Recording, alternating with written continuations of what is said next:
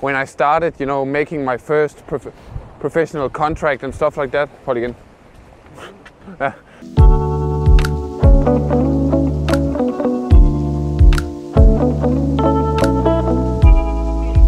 But I think that, you know, when I won the World Junior Championships and starting to do well in the senior category as well, like for the age groups over me, I realized that I could really get far, and started to really believe that I could live off playing badminton.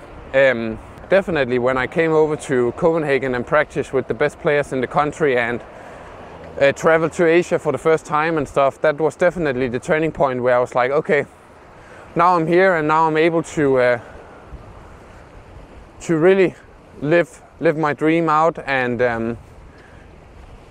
do what I've always dreamt of. So that was definitely a turning point for me.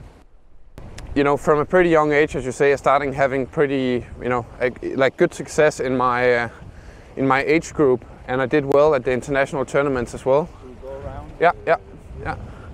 And I did well in my in my age group as well.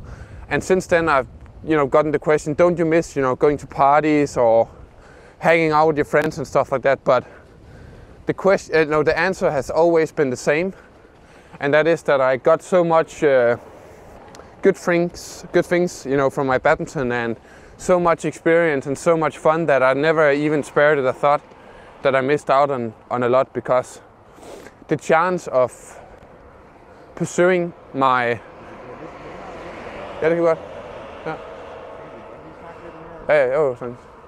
no, I don't have any regrets, because I got so much from badminton and I've learned so much. So I'm really happy and privileged that I got that opportunity. Obviously my dad became my manager also when I started making just a little bit of money on playing badminton and became a professional player. I remember it was my first contract back in 2009 or so, when I was like 15 or so.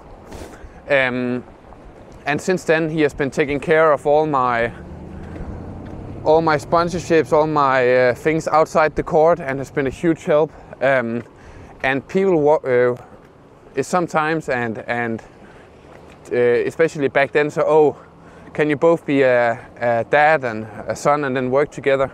And I think, you know, if you find the right balance like my dad and I have, I don't see it as an issue at all. I've never been paced.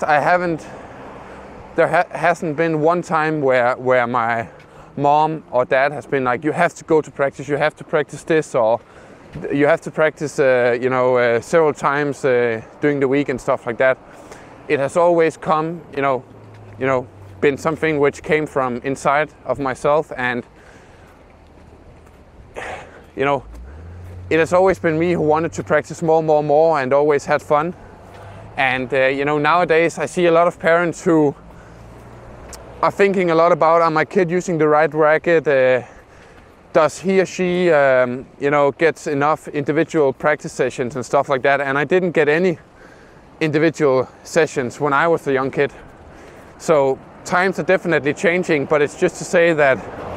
But did they do anything to motivate you? My dad, you know, he drove me around the country and participated in all the tournaments, and you know, weekend after weekend he was a big part of it. And huge support from my mom also, so they have always been motivating me. And when I lost a match I you know, didn't think I should have lost, they have always been a big motivation and never got angry with me. So I think it's okay as a parent to, you know, tell your kid that you don't like if they don't do their best. However, you know, I've always done my best, and they have always known how much I would, you know, like to win. So it hasn't really been an issue for me. But I do think that living here in Denmark and seeing kids and stuff, it has to come from within. You can't make your kid love whatever sport it is. If they don't love it, they won't be successful, because successful is not only, you know, achieving great results. Success is having fun while you do it and while you chase your dreams. And is that something you have considered bringing on to Vega? Definitely. You know, I don't care if Vega wants to be a artist or musician or athlete. You know, of course I would love if she wanted to do something with a racket, and I would be there by her side to help her a lot. And obviously, if she decides to be an artist or a musician, you know, that isn't really of much use. So I hope she's gonna like a sport and wants to see how far she can get in her athletic pursuits. However, whatever she chooses, I'm happy with, and I'm just excited to see her grow and try to help her as much as possible. And on the other side, you know, even though she chooses a field, you know, which I'm not an expert in at all, the mindset and how you go around becoming good at something is something I do think I have a lot of experience in, so I can give that on at least. Say you're experienced in that area. Yeah, in that area I can definitely be of support. So I'm looking forward to it, and actually, you know, I see raising a child as the biggest privilege you can get, and I'm ready for it.